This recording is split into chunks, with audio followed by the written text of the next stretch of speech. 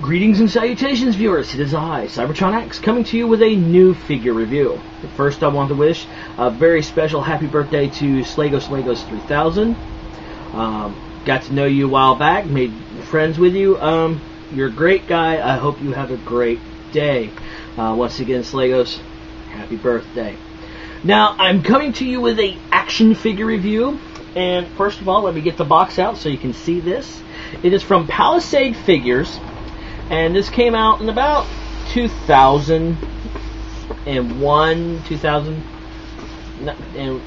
But it is the Final Fantasy Spirits Within 12-inch Jane Proudfoot action figure. This is the box. Really nice box for the figure.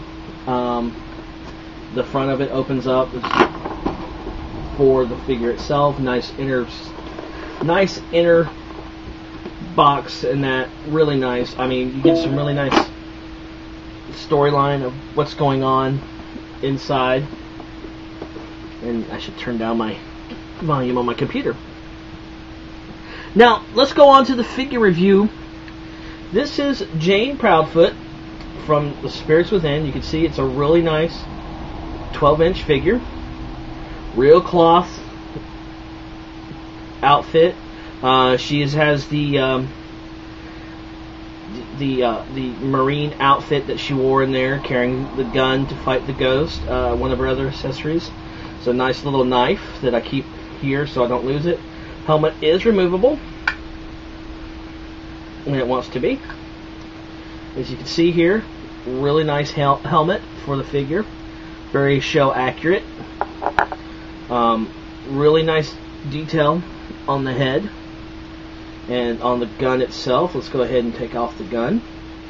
Show up the gun. This is the gun that the Marines use to fight the ghosts or the spirits or the aliens from the movie. Really nice.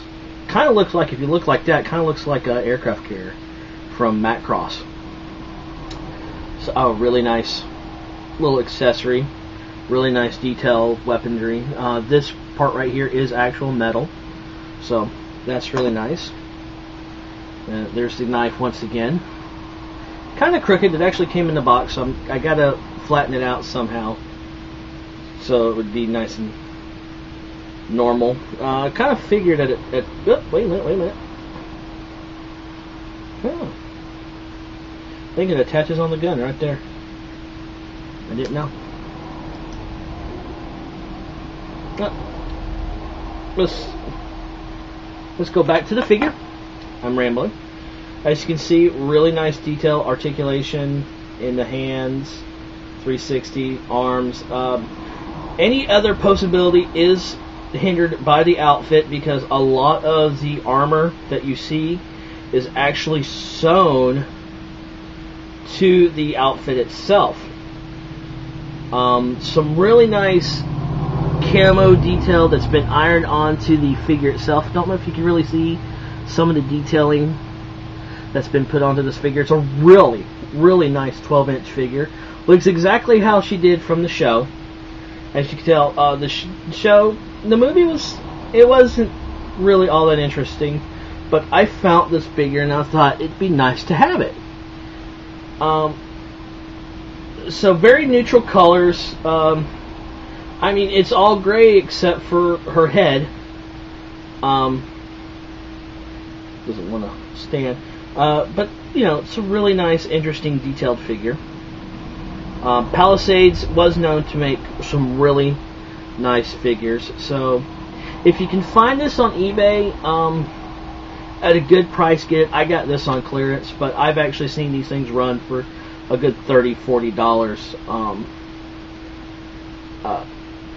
It's a good figure if you're a collector of any 12-inch figures. So, if you want to get it, get it. If not, it's something you can pass on. But you know, it's nice.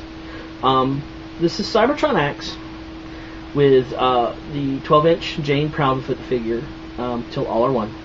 Farewell.